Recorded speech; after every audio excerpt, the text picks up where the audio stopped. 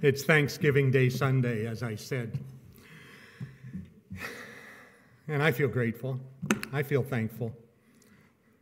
But if you were listening to the scripture passages that were read this morning by Wendy, it would be pretty hard to find two more diametrically opposed passages of scripture in the Bible. Eh? On the one hand, from our reading in Job chapter 9, you find a person helpless in the midst of personal grief and anguish, angrily expressing their frustration for being in such circumstances. In the first reading, nothing, nada, nothing is good, and nothing is redeemable. There's just a big black hole where the pain and bitterness shape the entire horizon. And life, such as it is, isn't even worth living.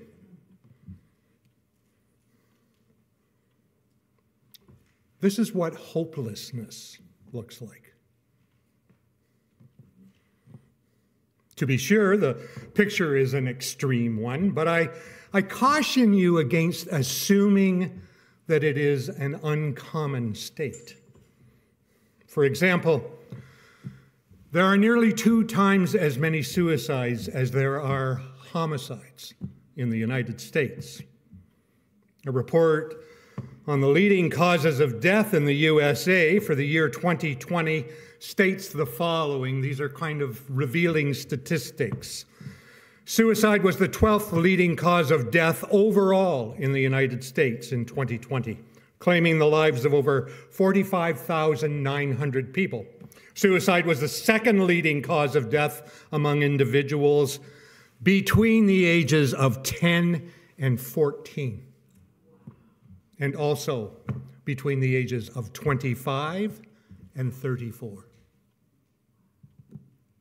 The 3rd leading cause of death among individuals between the ages of 15 and 24, and the 4th leading cause of death among individuals between the ages 35 and 44. And here's a really, really interesting detail. The detail is this. You are 50%, actually it's 53% more likely to commit suicide in Las Vegas than anywhere else in the United States. The land of glitz, Las Vegas, the entertainment capital of the world. Whoa. And Canada's not exempt from stats like these. On any given day in Canada, 10 people will end their lives by suicide, and up to 200 others will attempt to do so. For each death by suicide, the World Health Organization estimates 100 people are deeply affected. Today in Canada, 10 deaths by suicide will leave up to deaths by suicide will leave up to 10 people in a state of bereavement, and beyond that, up to 100 additional people will also be deeply affected by that death. So how come? How come? I mean, this is North America, the envy of the world, where the good life is supposed to reign supreme. Something's not right. Something's not adding up. Now, our other reading, it paints a completely different picture. Psalm 116 begins by saying that God has rescued the psalmist from trouble, verses 1 and 2. And then the psalm describes distressing circumstances now past in verse 3, and recalls a prayer for help in verse 4, along with the Lord's saving response in verses 5 to 11. That was all there. After which it then vows to give witness to God's salvation before the congregation, verses 12 to 19. And perhaps the most distinctive mark of this psalm is the promise of a thanksgiving offering You find that in verse 17. In short, it's a psalm of thanksgiving. Whoa. What makes the difference? What makes the difference between these two extreme positions? What can bring us out of hopelessness and into thankfulness?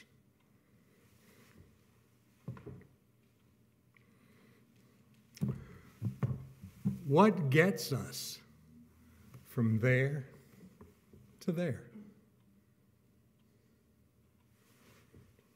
That's what I want to explore with you this morning.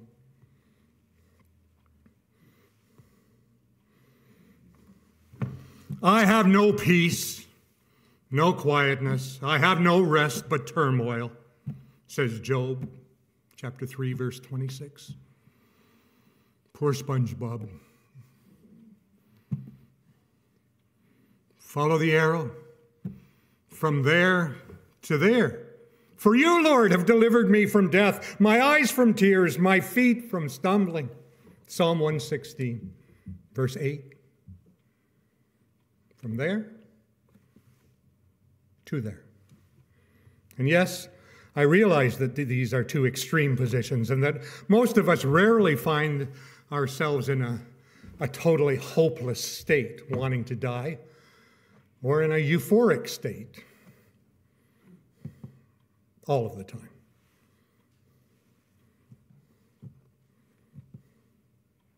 Most of the time, we're kind of somewhere in between and hopefully skewed toward the more positive aspect of our lives. However, for our purposes this morning, I think it useful to shape our thinking around the two extremes.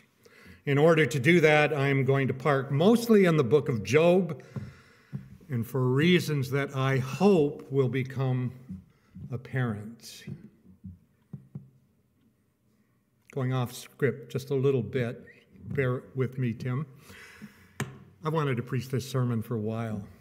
Ever since I took a course in pastoral theology, and one of the reference books that was given to us was a commentary on the book of Job by South American liberation theologist Gustavo Gutierrez. The title of his commentary is The Book of Job, God Talk and the Suffering of the Innocent. Remarkable, remarkable book. Touched my life, touched my heart, gave me a new perspective, particularly on the book of Job, but on life in general. Now, if you know anything about the book of Job, this might seem like an odd choice for a passage for a Thanksgiving Day Sunday message.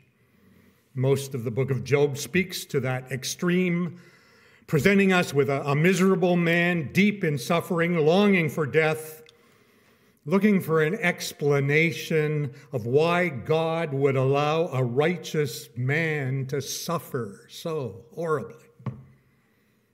Job's friends, who initially perform admirably and simply come and spend days sitting silently with him, listening to his complaints without trying to fix anything, eventually they lose their patience with him.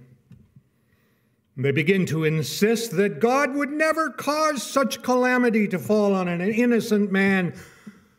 Therefore, he must not be innocent. God himself acknowledged it, he must not be innocent. But there is a problem. And there's a very big problem. Job was innocent.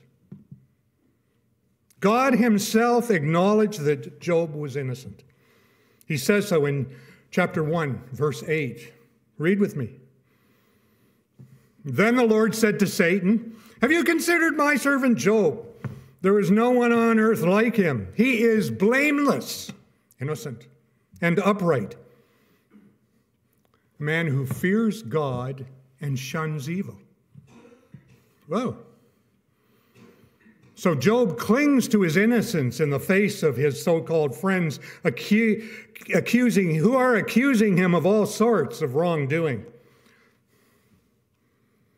Now, I don't know if you've ever suffered as deeply as Job. I haven't.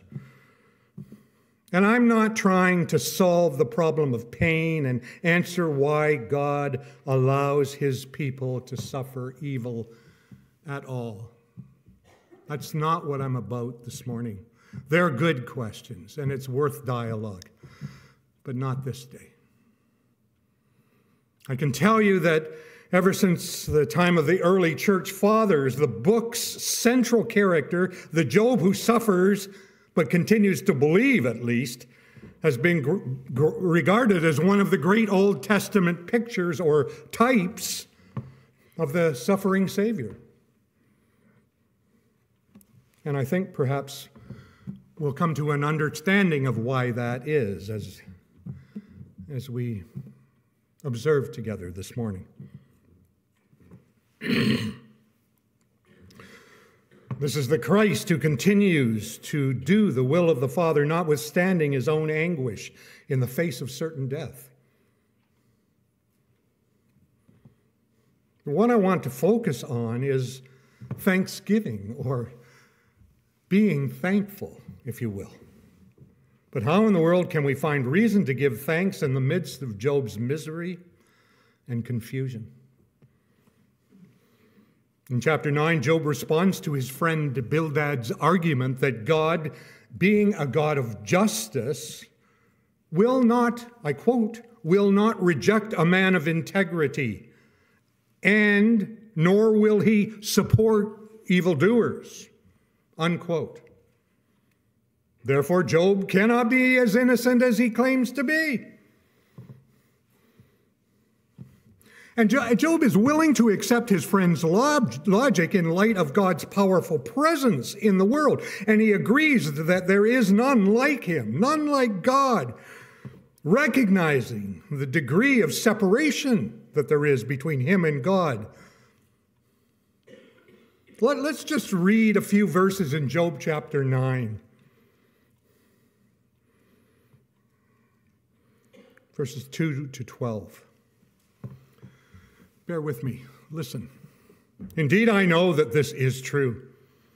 But how can mere mortals prove their innocence before God?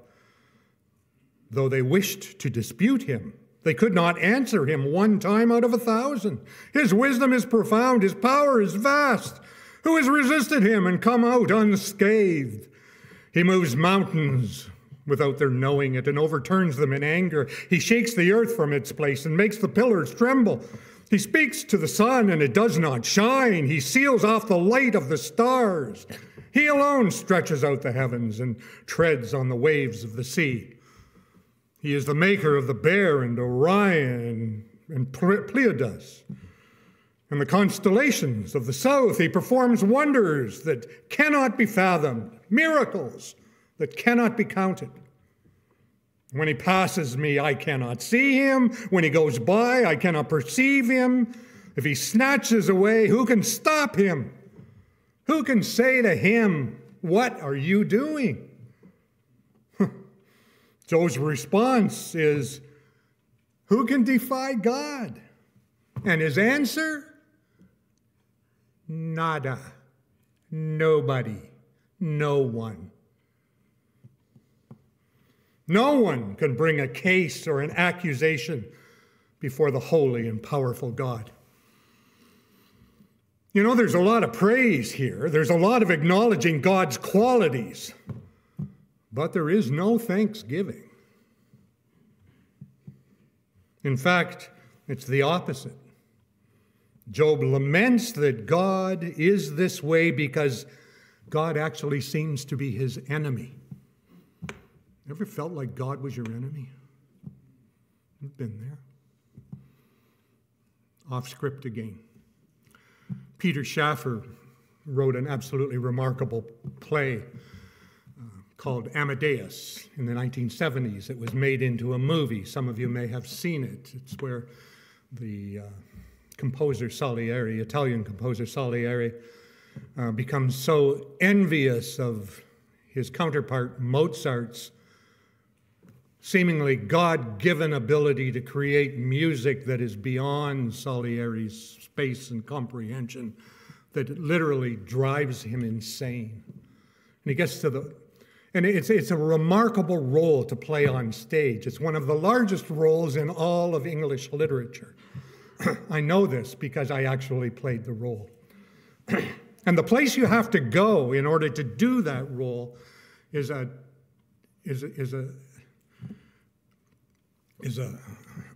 amazingly difficult place to be.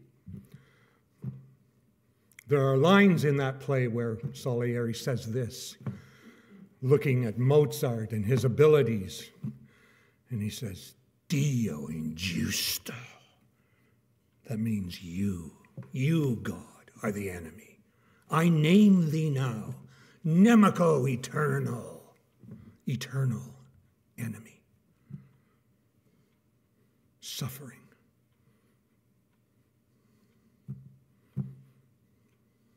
Schaffer paints that picture for us to understand what it means to grind into the depths of hopelessness.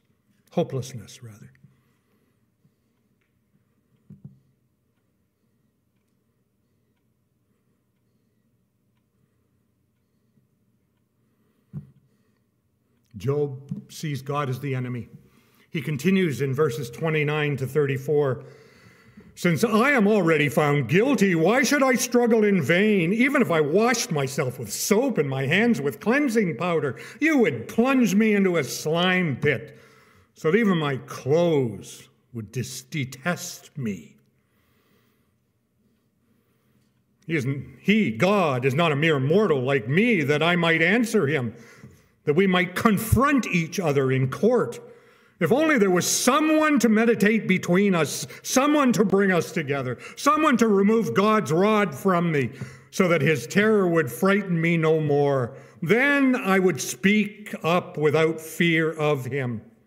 But as it now stands with me, I cannot. Yet Job clings to his innocence, which begs a very important question. Why? Why does he do that? Is Job wrong to continue holding on to his innocence? Should he not just admit his guilt and accept God's punishment?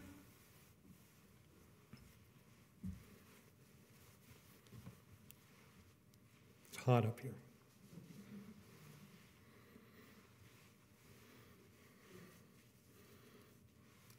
I would submit to you that Job is not wrong. Because to admit guilt would be based on two fallacies. The first is that Job is guilty. He's not. Job would be lying if he admitted guilt and came to God to repent. He has nothing to repent of. Now, this is not to say that Job is a sinless being. Don't hear that when I say these words. We know from the testimony of all of Scripture and personal experience as well, if we're honest, that no person is without sin outside of Jesus himself. However, Job's claim of innocence is correct based on God's description of him, and that this current misery he has experienced isn't retributive payment for any particular apparent sins. Job clings to innocence because he knows it to be truthful in light of his understanding of justice. The truth is that in the context of the story, he has done nothing to deserve such harsh treatment. Hear me. This is the kind of innocence that victims of abuse in all of its forms must cling to. It's not their fault. This is the innocence of those who suffer from terrible disease and affliction. And they must cling to that innocence because it is not their fault. This is the innocence of those who are victims of famine and extreme poverty. And they must cling to it because it's not their fault.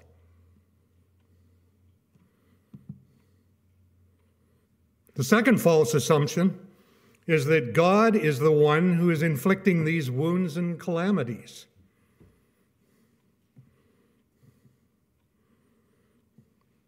Who struck Job with these curses?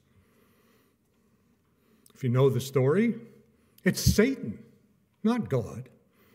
God, in his sovereignty, allowed Satan to go only so far in tormenting Job.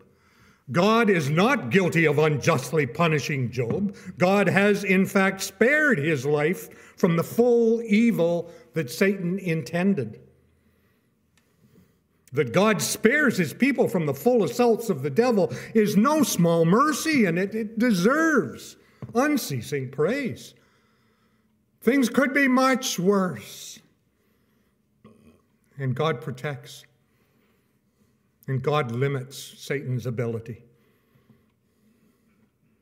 But there is something at the tail end of those verses that is particularly profound and has great, great bearing on where we're going here.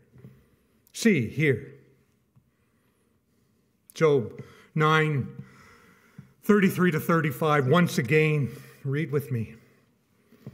If only there were someone to mediate between us, someone to bring us together, someone to remove God's rod from me so that his terror would frighten me no more. Then I would speak up without fear of him. But as it now stands with me, I cannot. Essentially, Job recognized that it's not a fair fight, and he requires someone more capable than himself to present his case before God. Amazing. You know, it's absolutely paramount that we get this. In all of his anguish, complaint, and request for an end to his suffering through death, Job believes that somehow there is something or someone that can plead his case and make some sense of it all. Jumping all the way to chapter 16, verses 18-20, listen to what Job says. Earth, do not cover my blood. May my cry never be laid to rest. Even now my witness is in heaven. My advocate is on high. My intercessor is my friend. As my eyes pour out my tears to God. Even now my witness is in heaven. Did you hear it? Written thousands of years before the birth of Jesus, the writer of Job records the requirement for an intercessor between man and God. Job will not agree to his case being closed. The dramatic cry, like the complaint in the preceding verses, gives rise to an expression of confidence in a mysterious mediator, someone who will defend his complaint before God. So Job's rhetoric takes a dramatic turn. The expressions of despair and anguish and complaint give way to a statement of faith. See here in chapter 19, once again, the language of hope.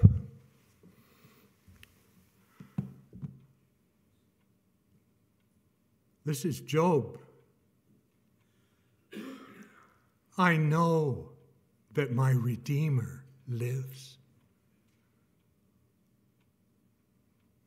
and that in the end he will stand on the earth. And after my skin has been destroyed, yet in my flesh I will see God. I myself will see him with my own eyes. I and not another. How my heart yearns within me. I know that my Redeemer lives. Here is where we find our thanksgiving. In the depths of Job's suffering, even at the deepest complaint of his heart, here we find cause for celebration.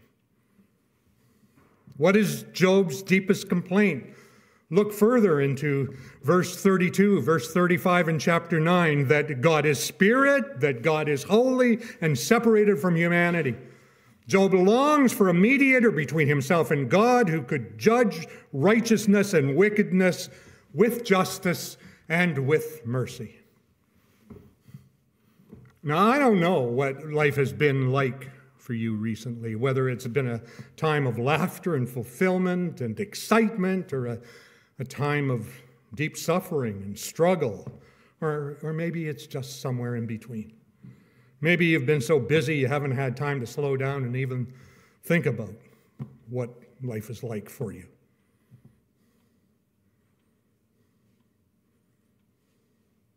I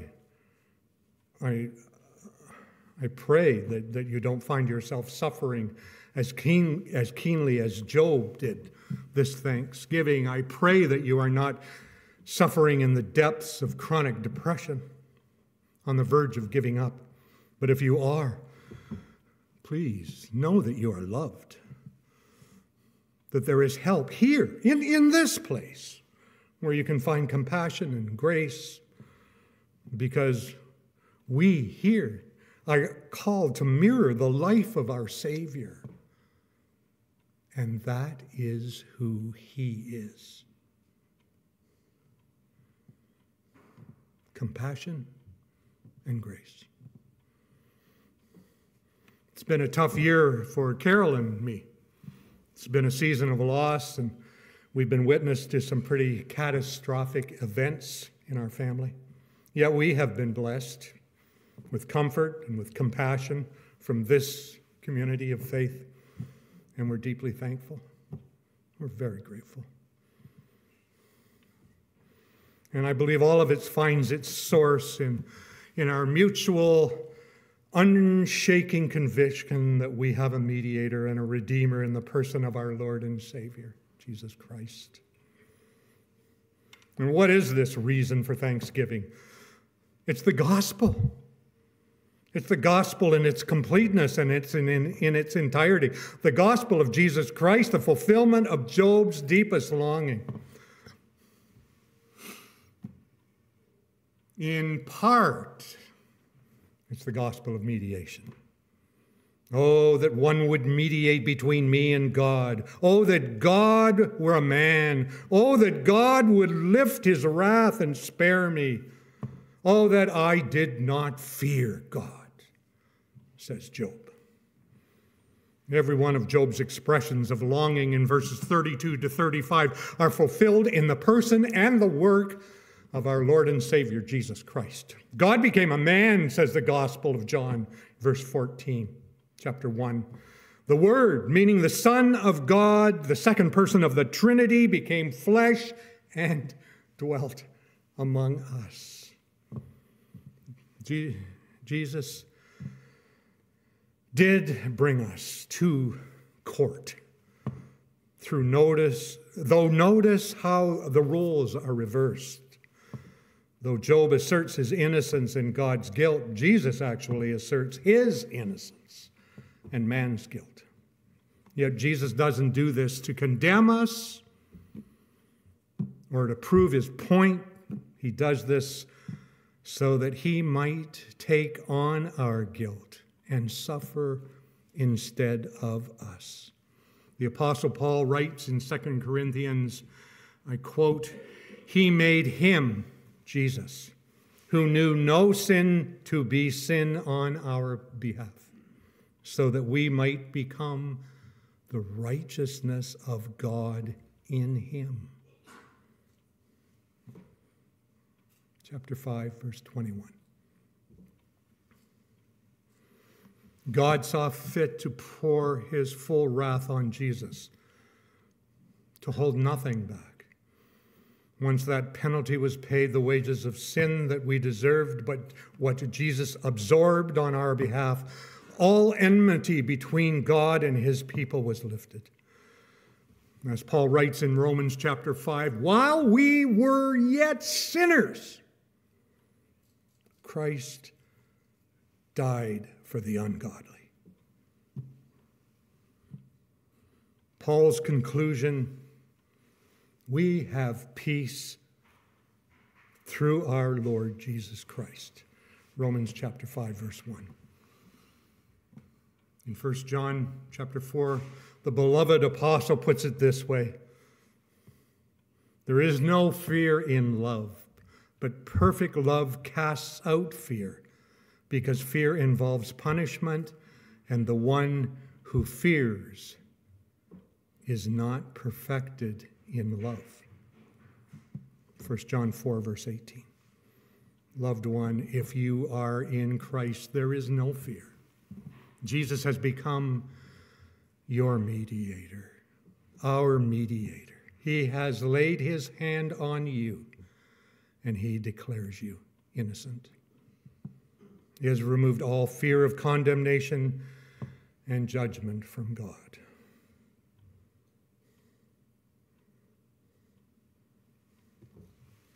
Remember that we learned of Christ's role as intercessor and high priest from our series in Hebrews. I just want to give you just a few verses from Hebrews chapter 4, verses 14 to 16.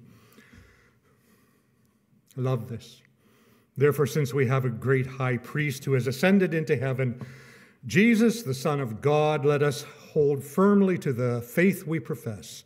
For we do not have a high priest who is unable to empathize with our weaknesses, but we have one who has been tempted in every way, just as we are, yet he did not sin. Let us then approach God's throne of grace with confidence, so that we may receive mercy and find grace to help us in our time of need. Amen. Amen. No more fear. We draw near with confidence to the throne of grace, and we receive mercy.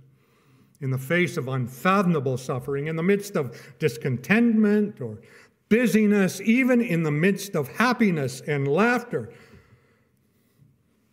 no matter how much or how little you have to be thankful for this Thanksgiving, no matter how short or how long your Thanksgiving list is, this news, this gospel news, is the reason to give thanks.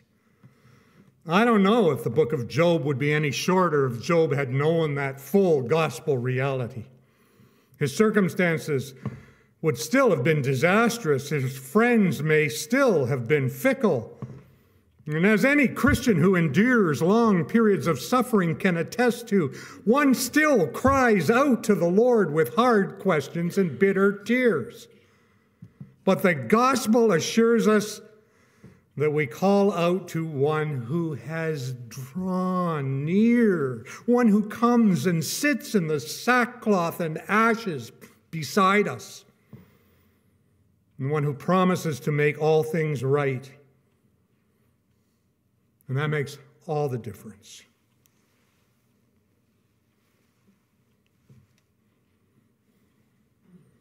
From there to there, through the cross.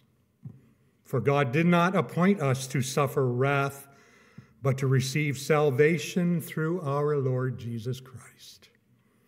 1 Thessalonians chapter 5, verse 9. From there to there. It's the cross. That's what gets us from there to there. Amen.